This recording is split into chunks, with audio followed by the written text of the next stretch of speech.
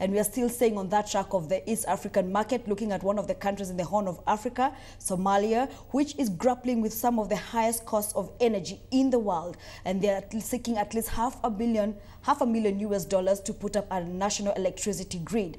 And of course, security is a top concern for the government, for the new government. And I spoke to the deputy minister in charge of transport, ports, infrastructure, public works and energy, Nadifa Mohammed Osman, during the first Somali conference that was held in Nairobi. Have a look.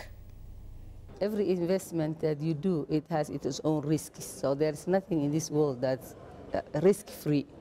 On the top of that, the government is doing everything possible to encourage all investors to come and invest. Somalia, as you mentioned, Somalia spent a lot of time in anarchy and lawlessness.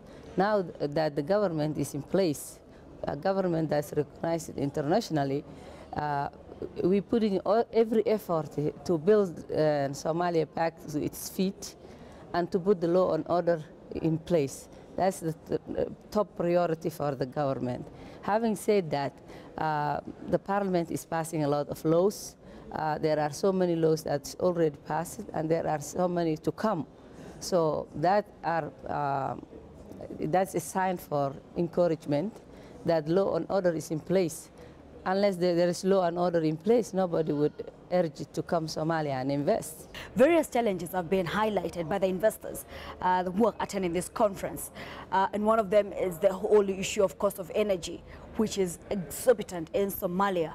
And if you look at some of those concerns that were raised, how is the government planning to ensure competitiveness of the country, especially looking at the regional trading blocks? The cost of energy is the most expensive. We are on the most expensive country in the world. But there are situations that created that. And as you know, we don't have a national grid of electricity. Yes, it is very expensive at the moment because it is privately owned generators, simple generators. So the government is trying to build back the national grid of electricity. Once that's in place, which we're doing, there's a lot of talking going on. There's a lot of measures that we're trying to do. We're promoting policy towards that. So the public should pay and have access to electricity, every and each one. Right now we have about 10 to 20% who has access to electricity due to the cost. You've talked about the energy sector and you've mentioned that you would need to put up a national grid for electricity.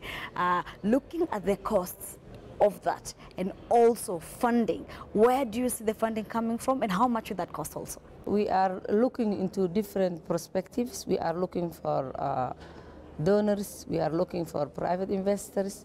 We are looking into private-public partnership. We're looking into every aspect, the smoothest way that we can, with a short period of time that allows us to gain back the livelihood of the country.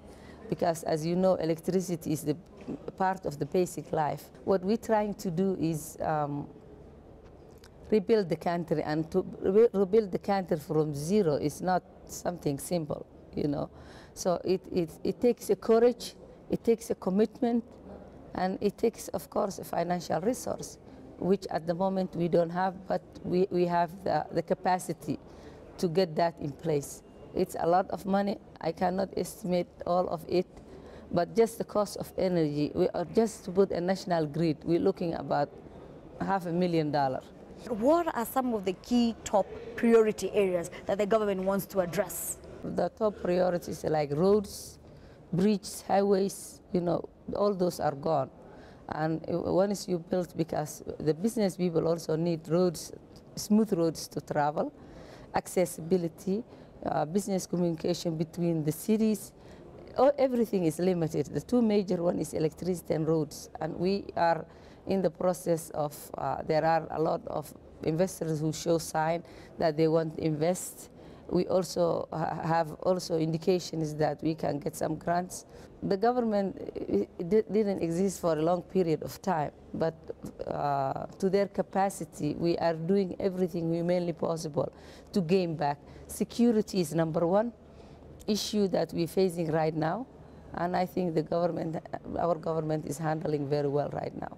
And finally, are you pursuing as a government to get into the East African trading bloc?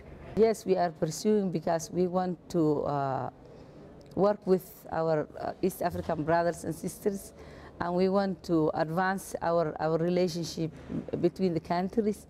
And yes, we are pursuing, and we are in the process planning to apply that too.